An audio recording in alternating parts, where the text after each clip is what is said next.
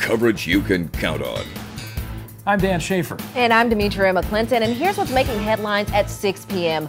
A winter blast whipped through North Alabama. We're going to take you live to the areas hit hardest, and Chief Meteorologist Stephen Bowers is tracking what you can expect next. Also, she wrote it herself, the surprise announcement from a woman who claims Senate candidate Roy Moore sexually abused her as a teenager.